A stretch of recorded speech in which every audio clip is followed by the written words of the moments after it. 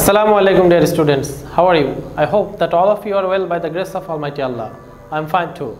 Welcome you all to NIEVS Homeschool. This is Mahmudur Rahman, Assistant Teacher of National Ideal English Version School.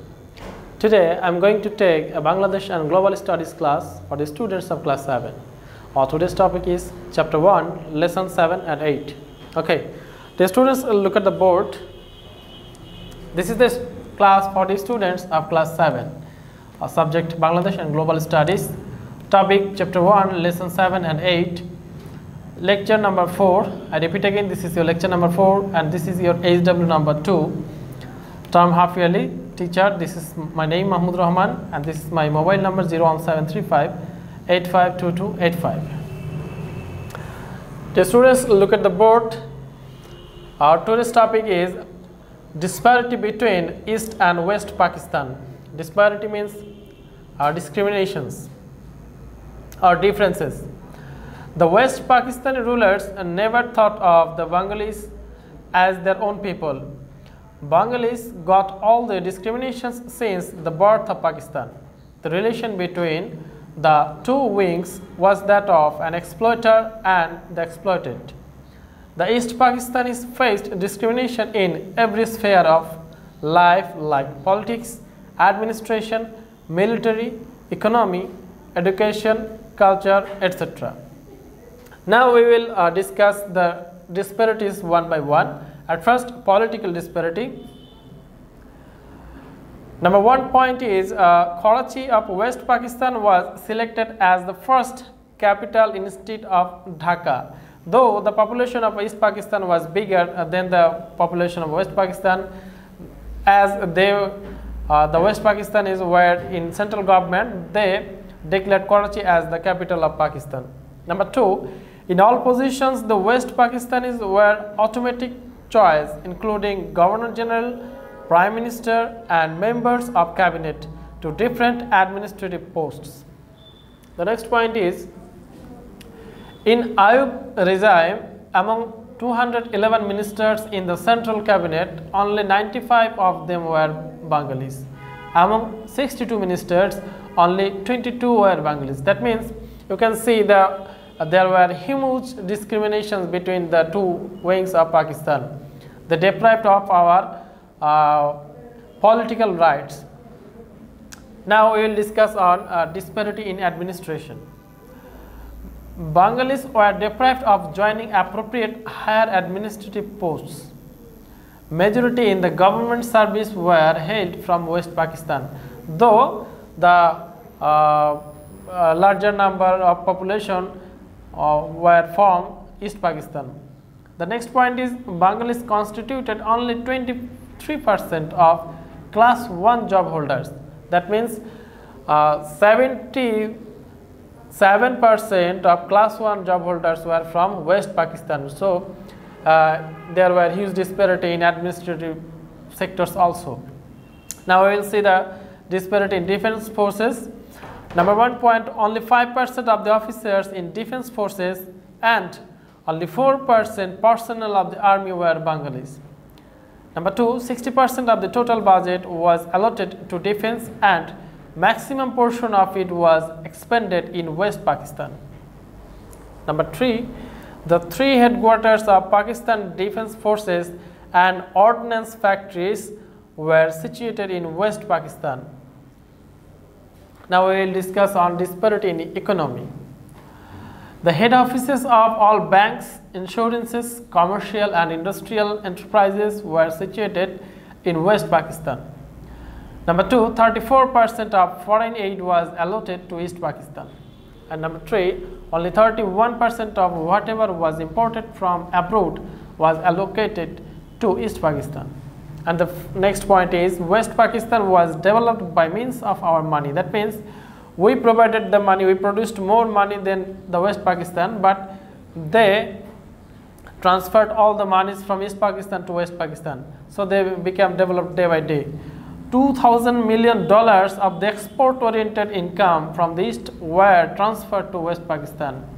So you can clearly imagine how did they economically deprived us during that time. Cultural discrimination, not only in economic administration and politically, they also discriminated us culturally. In 1948, the West Pakistanis wanted to impose Urdu as the only state language.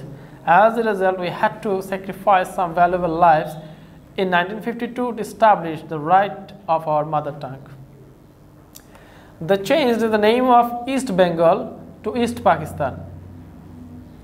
The next point is there were attempts to write Bangla in Urdu alphabet. Broadcasting Rabindra Sangeet on radio and television and observance of Bangla New Year were forbidden.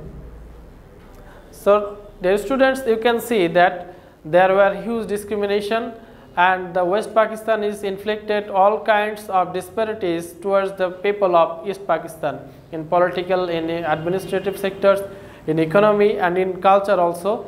They deprived us from our due rights. So, what were the consequences of these disparities? Now we will see the reaction against discrimination. How did the Pakistani people reacted?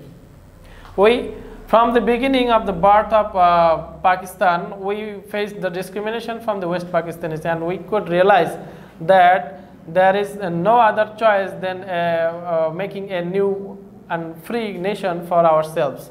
So, in 1952, the language movement was the initiation of anti-Pakistan agitation.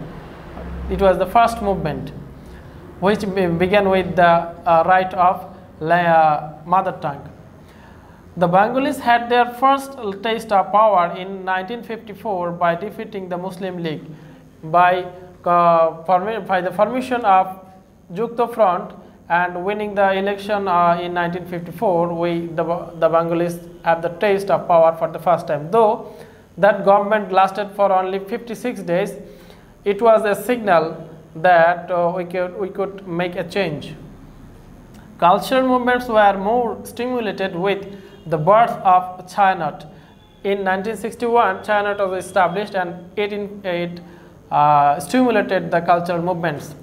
In 1966, the 6 points proposal was a plan to get rid of all discriminations and attempt to run a new country. You can see that in our previous classes we discussed about 6-point movements. You can see that all the rights and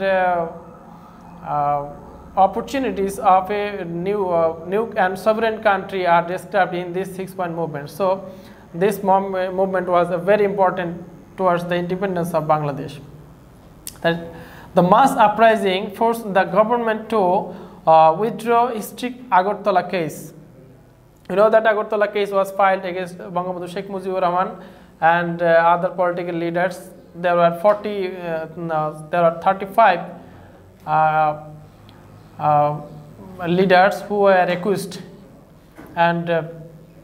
accused in this case, and the mass uprising of 1969 forced the government to withdraw this case.